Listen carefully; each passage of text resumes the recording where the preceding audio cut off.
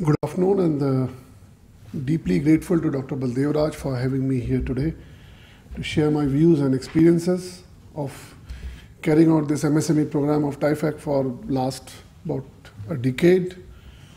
What I will do is, given the time constraint, I will quickly highlight the context of MSMEs in our country, in general globally, what they do for our country in terms of employment generation, the constraints, the issues, the problems they face, the model which TIFAC developed in order to address some of the gaps they face, our experiences, and further evolution which we have effected in our program. So I'll skip some of the slides.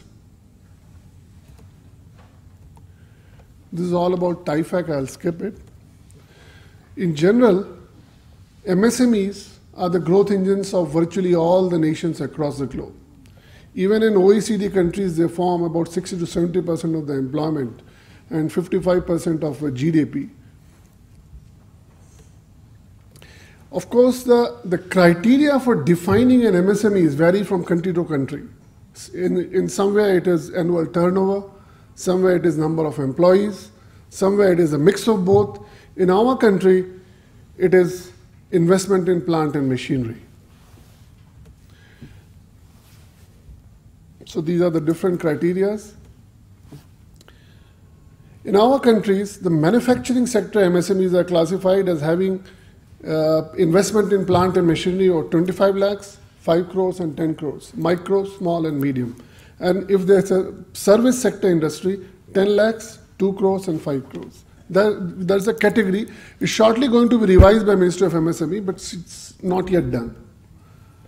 As I said, they are the growth engines of our economy. 37.33% of manufacturing, 40% share in direct export.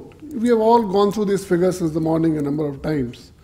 And plus the contribution in GDP. But the point to note here, the manufacturing sector of the MSMEs, their contribution is measly 7%, and the services sector is 30.5%. But the problem again lies with manufacturing sector. Their contribution is slowly going down, and gradually it's a continuous process. So as far as for the inclusive growth, around 400 major manufacturing clusters, 6,000 artisanal clusters. Sorry, the clock is not running here. Huh? So I get that extra time. so around around 5.10 crores of MSMEs are there, and this is as per the 14-15 report. The largest employing sector after agriculture, 11.7 crore people, 21 divided into 21 major industry groups. And moreover, the rural units occupy more than 45.20%, and the women enterprises 13.72%. So this gives the perspective, the view that why MSMEs are critical to our inclusive growth for the country. Now this is the share of MSME sector in GDP. Just the point to note here that the manufacturing sector is gradually going down, just barring the last one, second last one, and the contribution of services sector is going up.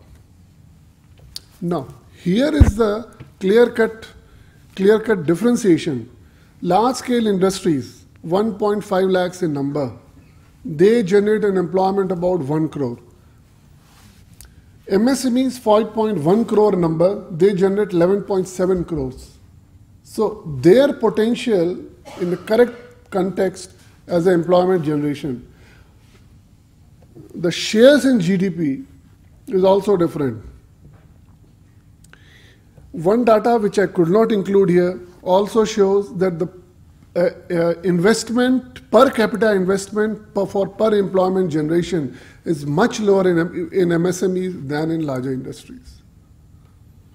The scenario which our earlier speakers also said that with gradual passing time, cutting edge technologies, robotics, workforce will be cut down.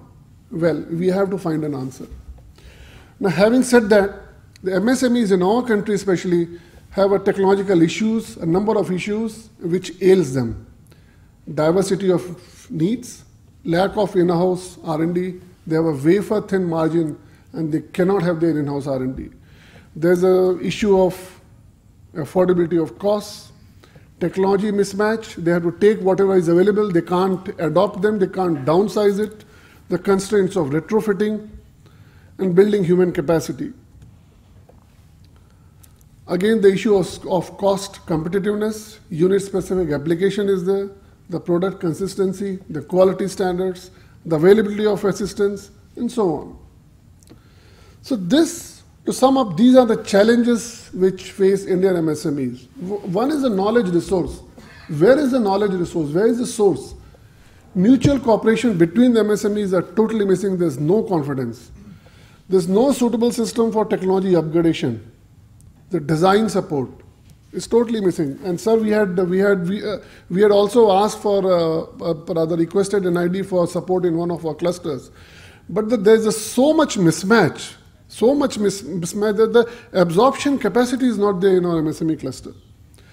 And added to that is the resource-based constraint and the marketing support, lack of it rather.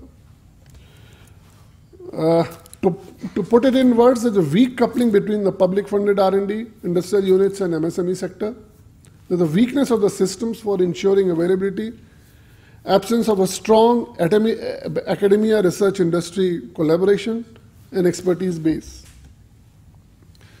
Now, our program was conceptualized by our former chairman, Dr. R. Chidambaram, and very broadly on the Silicon Valley experience, that why not have a close interaction platform of the MSME cluster with a proximate, competent, and willing academic institution, technically competent academic institution proximate to that.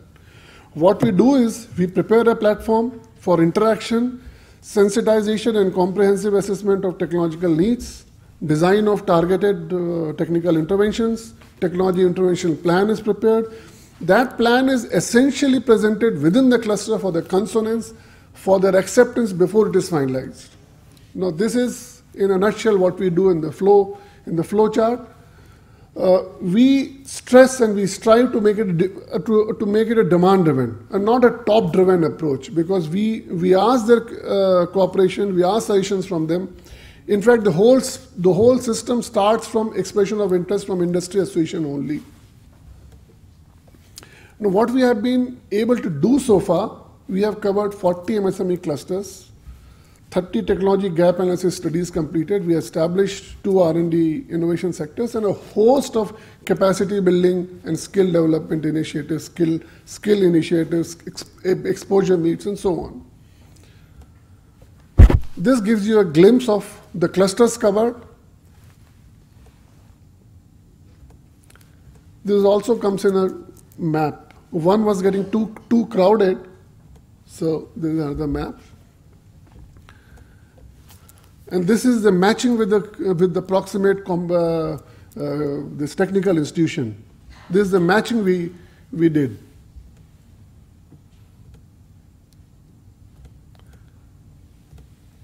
The sense being that in our country, there's a huge latent base of knowledge base available in our academia. But I stress on the word latent because barring a few exceptions, a very few exceptions, most of us academic institutions are confined within the 4 walls and they are mandated to teach only. They are neither motivated nor incentivized to go out and reach out to the industry association or industries. Some of the case studies I would like to present very briefly if time is running out. This Howrah Foundry cluster was one of our earlier studies, earlier association, 173 operational foundries. I won't go into the details. The number of foundries are going down. They are low value-added products, manhole covers, and so on. We could rope in TERI, NML, and so on, and also Jadavpur University. What we found very appalling was that 80% of the casting defects was from sand used in the sand castings. And there was no sand testing equipments available with the foundries. So the R&D coupling was essential. What we did all of this, but probably it can be elaborated later. This van we provided with all the equipments of a sand casting. This we provided only the fixed cost. The running cost has been maintained and successfully maintained for the last 7 years by Howrah Foundry Association itself. Not a paisa goes from TIFAC or any government agency. It's a self-sustainable model. Now again, there was a design audit. There was a energy audit, and which found out about there are very inefficient designing of the cupolas. 30% could be saved. We picked up one expert from the association there itself, so that they have the mutual confidence. He designed it, implemented it properly, and resulted in huge savings. The total cost of the switchover was only 2.5 lakhs. Even in the decreased output in these times, the cost was recovered in about 6 to 7 months. Now, I can go on, but probably time will not allow. Let me come to the conclusions. There was one major drawback which we also tried to address. The aspect of students' involvement in such was missing. So the whole program was also slightly modified, where internships were provided to academic institutions. They were motivated and incentivized to reach out to the nearby clusters in 2 phases. One, to map out the technological issues, and in second, come back, try to design the R&D solutions in a project mode. So we support 30 students for internship for 2 months in the first phase, and if we find the projects worth it, we fund about 3 projects per institution per year. So this is the kind of support we provide from TIFAC, but TIFAC being a very small organization, or reach and capacity is limited, so we'll try to leverage it. So this is the support structure which we provide. Currently, we have impaneled 5 different institutes for this scheme across the country. More are in the pipeline, but probably TIFAC alone cannot handle this. We have to handhold with stakeholders who can also motivate and energize the different academic institutions, proximate this industry associations, so that this scheme can go on. And we are currently supporting 150 students only, 30 into 5, but probably 10,000 students will make a difference in our country. And at least address one crucial part of the missing so far, that is the technical support. Thank you.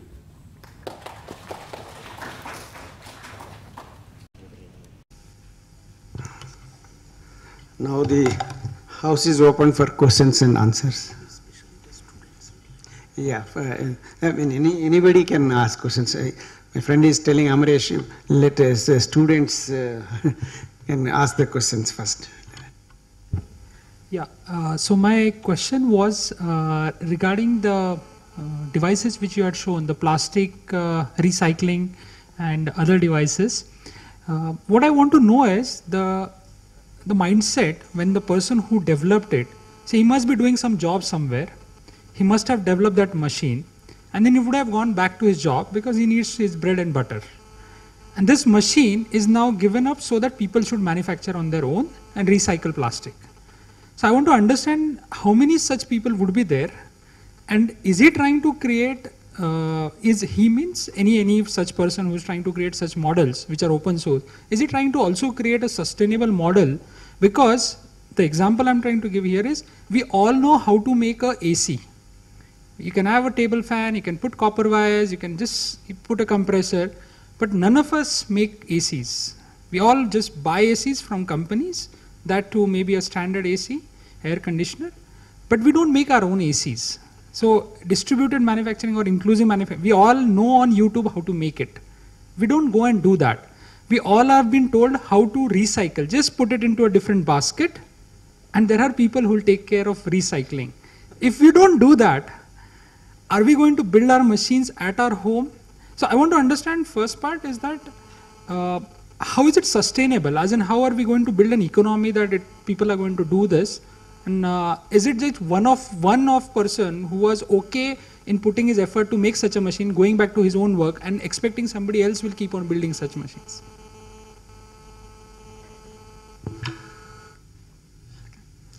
Yeah, this does work. Okay, I might not be able to answer all the questions, but I'll give it a go. So I think in this particular case, I'd really encourage you to look up precious plastics online, because the guy who set it up, I think he's called Daniel Hackens, he's made a lot of videos, and he talks about his motivation and the history of the organisation, and they're really good videos. They're short, they're funny, they're really good to watch. So he started the project as a design student. So he really just saw the problem. I think he saw that there was a huge amount of plastic waste lying around. He sees plastic waste as a very valuable resource. So for him, it didn't make any sense that we weren't using it. He's like, there must be a way of using it. So he was, I think, just intrinsically motivated to develop the machines. He doesn't see it as a money-making initiative. It's a very good question about what he does to earn money. I'm not entirely sure. He runs the project, so he's very actively involved in doing it. So it's not that he's just designed these machines and gone back to his day job and is expecting other people to take it forward. There's one example where he won an award for his designs, a €10,000 grant, rather than using it to cover his own costs or just, for his use, he actually gave it away. He set up a competition online for a machine builder to apply for the money, because he's a design student, he can't build the machines, and he gave it to this guy who applied to him to help build the machine. So he's really committed to develop the project. And his vision is that other people set up their own plastic recycling plants using his designs, help improve the designs. As someone said before, it's open source, it's never finished, you can keep improving them. And he's happy if people make, in fact, not just happy, he wants people to make businesses. So he doesn't want royalties back, he wants people to set up businesses and earn a livelihood.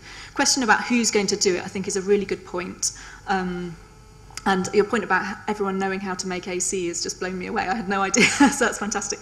I think in terms of the people who've done it so far, they're probably enthusiasts. So in the most case, the maker movement as a whole, I think, is at the stage of development where it's very energetic. Lots of people are really getting into the ethos of it, but it's also quite narrow. And I think the important thing is to try and expand it out beyond just a sort of group of designers and enthusiasts and technologists to reach mainstream population.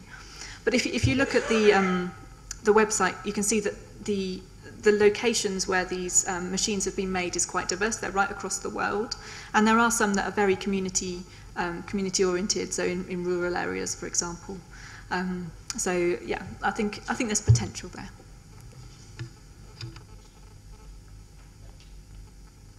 So yeah, second, can I ask a question? Yeah. So my question is regarding the last talk which was concluded. So as it was mentioned that TIFAC is trying to link the MSMEs with the academia, and in fact that's a very nice effort. And but as you mentioned, that TIFAC being a organization with a limited capacity, how is it that the academia can come forward in taking this initiative forward in a larger way, so that right now you may be concentrating or interacting with say 7-8 colleges in different parts of the country. The same can be, how can the TIFAC with the leadership and experience which they have right now in this area, means what are they looking for and what is it that the academia can do so that this thing can be taken forward even further? What TIFAC has carried out, it's an experiment and a model. As I mentioned, that about 400 major manufacturing clusters are across the country. We first decided, why not try it out in at least 10% of the cluster, that's 40, which we have now covered. Try to see what model, how it is received. Our basic objective was to create a win-win model, where no support is required from the government with push, and the whole relationship can sustain on its own. But to our experience, it's not possible as of now, because there is some inertia, a lot of inertia in the system, and momentum is required. That momentum needs a push, needs to be government needs to give that. Because there is some funds requirement for establishing a platform, for repeated meetings, repeated presentations, And we have come across numerous clusters, like for example, Howrah Foundry cluster in Jadavpur. They are not very far, 15 kilometers. And the Howrah Foundry cluster was known as the Sheffield of the East since early 20s, last centuries. But Jadavpur University people never went across and saw that cluster. Similarly, and likewise, the cluster people also never came across to Jadavpur University for some technical support. The Barodipur surgical instrument cluster is hardly 10 kilometers from Jadavpur. They also never interacted. So they are virtually islands. As I said, in most of our academic institutions, we are mandated to teach within the four walls. It's not an individual fault, it is a fault of the system. Where unlike in some of the Western models we have seen, the funding has to be generated from the project funding which comes from the industry. So the association of the industry is a must there. But here in India, it is not so. So barring a few exceptions, and there were very few to begin with, there were no such associations. And even in those institutions where such associations were there, the problem and the trick was to find a motivated person. If you can identify a real motivated person, the job is half done. Right. Otherwise, I don't want to name colleges, it won't be right apt here, but in many of the colleges, despite giving, iterations, meetings and so on, they were not interested to reach out. Unless there is a win-win model created. Right. If I provide service to you, you provide me something, it has to be a mutual win-win model. Right. But probably to my mind in our country that will still take some time. Yeah, but I would like to add one thing to this. Like as you mentioned, it should be a win-win model. For example, if I would take an example of my own college, like I come from BITS Pilani. So there we are situated in an area which is quite far away from the city, and like a lot of manufacturing work which can be easily taken up by MSMEs is absent because we do not have the reach to those industrial facilities or manufacturing facilities. But the students are very much willing to take up those things. And in fact, some of the private companies, what they do is they appoint some campus ambassadors. So those students who show up the interest and the leadership to take that thing forward, they come up and they start facilitating those things on their own. So I think such type of situations like a campus ambassador in each and every college, like I think there are myself, like I graduated 4 or 5 years ago. I remember that like there are a lot of enthusiastic people and who would be ready to take up this cause, and maybe like even if the faculty is not very much involved, the administration is not very much involved, because they have their own requirement. For example, people like in most of the colleges, they are making this SAE Baha cars, okay. So there again, like we fall into the trap that we are not able to manufacture some of the things which can be easily be done by MSMEs. Same goes for the our aerospace industry also. We do not have aerospace department in many of the universities, but whichever few university we have, like if a student or even if a researcher thinks of prototyping something, then such adequate facilities do not exist. So like I feel like if we can appoint such type of campus ambassadors, and in fact for my college, in fact I can speak about like I can find out some people and like form a hub there, and it will thrive for like a long time. So like it's just a suggestion, but I think like shall we try this? Basically, it's a suggestion. About the methodology which we adopt, I can clarify that apart from the first phase, which were top driven because it was a new program, all the successive rounds we had put an all India advertisement requesting in the intent of letter of intents for enlisting in the program from industry associations only, not from the colleges. First response we sought through an all India ad is from industry association, because we want to make it demand driven. Right. It's not that sitting in Delhi, Kolkata or Bombay, we give them by this is a prescription you do. And then we seek in a second thing, we seek response and willingness from the proximate academic institution. That's how we try to do the matchmaking. Somewhere we succeed, somewhere we fail. Right. That's how the model goes. But yes, that's a different suggestion which you have gave. Yeah, because like the students are the biggest stakeholder in any university. Yes. And there are a lot of people who are actually struggling. In fact, I remember I struggled fabricating some of the things, my friends and myself. But one thing I'll add, that in the MSME program, we have enlisted over 40 different academic institutions across the country. The 5 which I cited in the last was only in the internship scheme. That's 5. But otherwise, in the regular MSME program, we have joined hands with 40 different colleges across the country.